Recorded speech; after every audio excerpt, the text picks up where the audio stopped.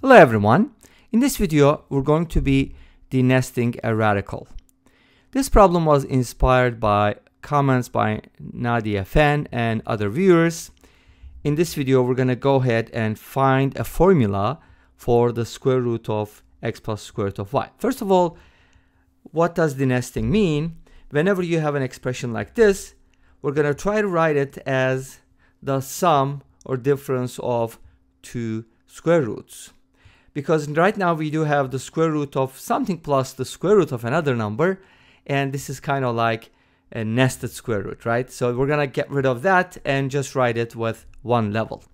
And I'll be presenting two methods, and let's start with the first one. So for my first method, I'm gonna do the following. First of all, I'm gonna write this square root of x plus root y, and then I'll add its conjugate, and then call this m. And then I'll write the same thing with a minus sign in between, and I'm gonna call that n. And what I'm gonna do next is square each on both sides. Let's do it and see what happens.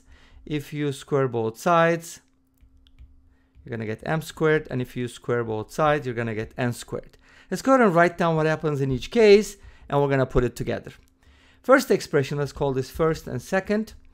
In the first expression, notice that we have a plus b. So if you use that identity to square it, you're gonna get a squared plus b squared plus 2ab, and 2ab is just gonna give you the square root of x squared minus y from difference of two squares. Now here's the important part, and you can see it in the comments too, that this expression can only be denested when x squared minus y is a perfect square. And we're going to test it out towards the end, okay? But this needs to be a perfect square, otherwise you can't do it, okay? So this is going to give us m squared. Notice that square root of y cancels out, and we get x plus x, which is 2x plus 2 times the square root of x squared minus y equals m squared.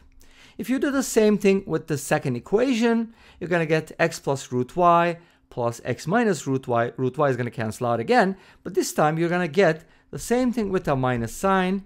So it's basically going to be the conjugate. Because these two things are conjugates, their squares are also conjugates. Make sense? Okay, cool. Now here's what we're going to do with these two equations. From here, we can basically solve for m and n, right? But here's what we're going to do. First, square root both sides. Since these expressions m and n are both positive, and how do I know that? If you look at the first expression, we're adding two radicals. They're both positive, well defined in the real world, obviously. So we get a positive term, sum. In the second one, x plus root y is greater than x minus root y for obvious reasons, right? If x and y are real, so that's why that's positive too. So m and n are both positive, which means we can basically just use the positive square root. So m can be written as the square root of 2x plus 2 times the square root of x squared minus y. And n can be written as 2x minus 2 times the square root of x squared minus y. Great. So since we know m and n, we can find our expression from here. But how do we find it? Let's go back to the original equation, the system. Now, notice that we wrote the sum is m, the difference is n. And we're trying to find this. So if you add these two equations and divide by 2, you get square root of x plus root y. Let me rewrite it to make it more clear. So this plus this is equal to m, and the difference is equal to n, right? And we're trying to find this one. So we're going to add these equations up. These two are going to cancel out. We're going to get 2 times the square root of x plus root y equals m plus n. Therefore, 1 times square root of x plus root y is just going to be m plus n divided by 2. But wait a minute. We do have expressions for m and n, right? So we can go ahead and plug those in. Make sense? Okay. So here's what we're going to do then. We're going to go ahead and replace m and n with that. But let me go ahead and erase this area, because I already showed you how we got that, right? So now we're going to go ahead and move this stuff up so that you can kind of see them together. All right. So Here's what we have. Square root of x plus root y is equal to m plus n divided by 2. And this is m and n, right? So we can go ahead and add these up and divide by 2.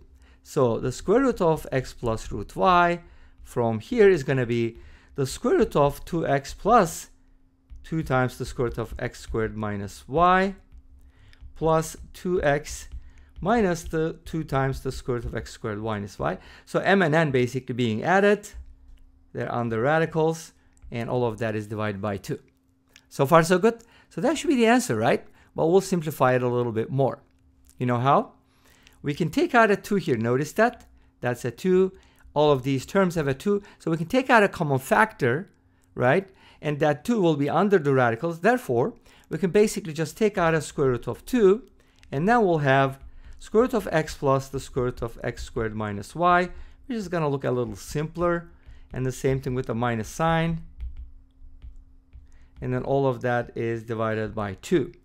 Now, obviously, root 2 goes into 2 because this is basically root 2 times root 2. One of them cancels out, and there's a reason, good reason, why I'll leave that, because I do have now a radical divided by another radical.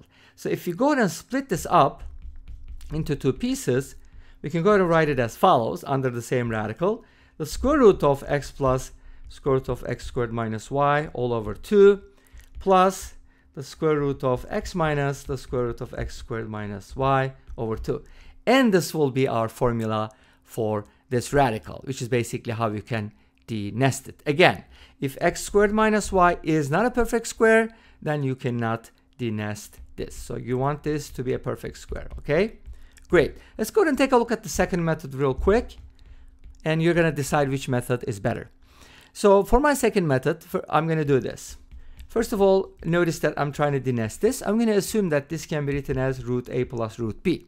This implies that its conjugate can be written as the conjugate of the result, obviously, right? And now from here we get the following. We're going to go ahead and multiply these two things side by side. That's going to give us x squared minus y under the radical, by the way, equals a minus b from difference of 2 squares. Awesome. Here's what we're going to do next. Since we do have that square root of a plus square root of b is equal to x plus square root of this, we're going to go ahead and square both sides. And guess what? We're going to do it for the other expression too. So let me write that as well. And now we kind of do something similar, but kind of different too, right? So let's square both sides. Let's square both sides and do that twice, okay? And then we're going to get the following. From the first one, we're going to get a plus b plus 2 root ab equals x plus root y.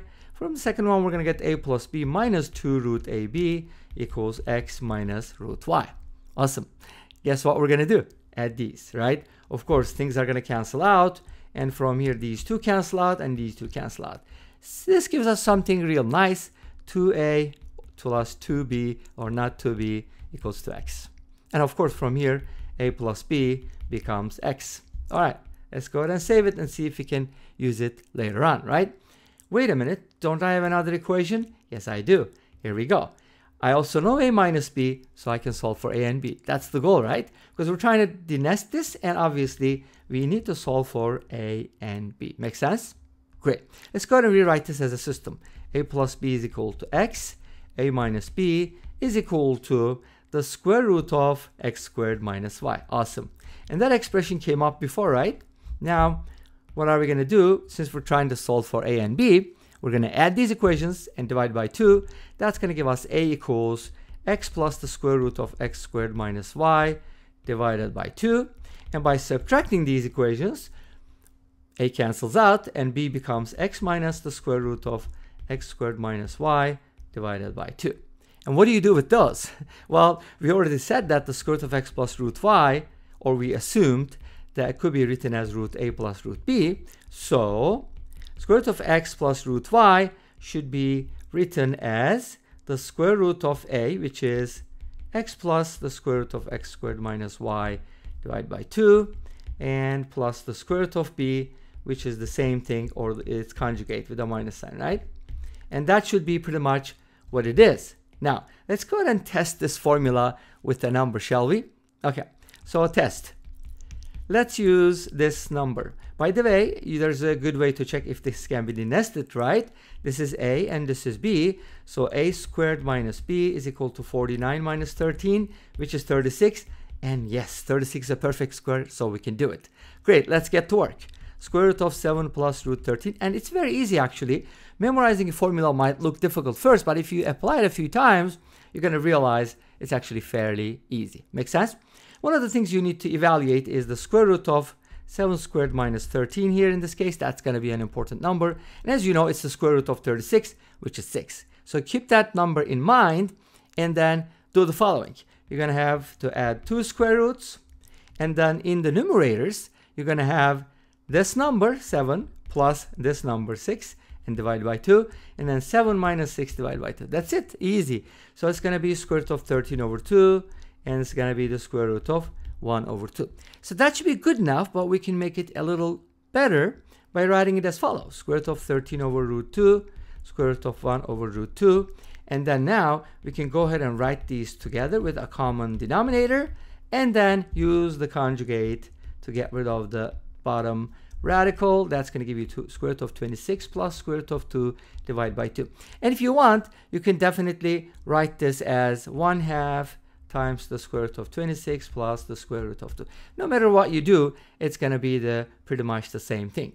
And this brings us to the end of another video. Thank you for watching. I hope you enjoyed. Please let me know. Don't forget to comment, like, and subscribe. I'll see you next time with another video, and I apologize for the long video. I just had to cover a lot of things.